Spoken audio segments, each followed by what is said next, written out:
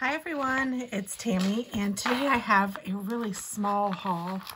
And the only reason I'm even doing it as a haul is because I think this little girl, I sound so old.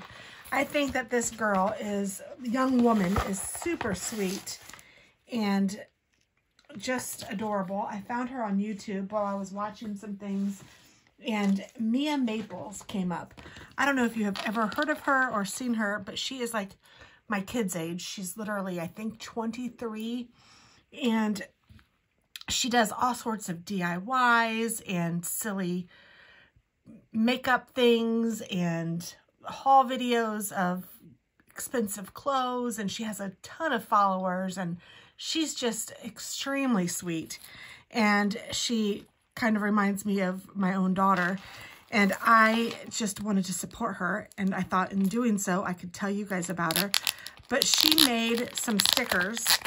Now, all of these things she said are her favorite things, and I don't really know why, because I don't get all of it. But I ordered 2 packs, and they were kind of expensive for a sticker sheet. I think they were $6 or $7 a piece, and then I had to pay shipping and all that jazz from Canada. So I know that I spent more than I probably should have or would have if I had purchased these somewhere else.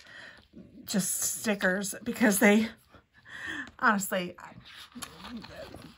as far as stickers go, you guys know I love my stickers. I have my planner stickers.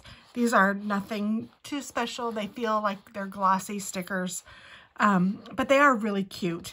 And I know that she made this ceramic mug with the strawberries on it.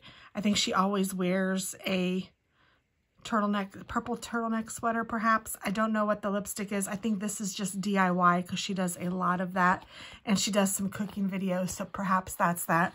I don't exactly know, like I said, but I thought I would share this with you because Mia Maples is adorable, and I hope that you check out her channel. And I don't know her at all. I've never met her or her family, but she has a fabulous relationship with her family, and it's just so sweet to see. So that is why I wanted to share. So thanks for watching. I hope that you have a great day.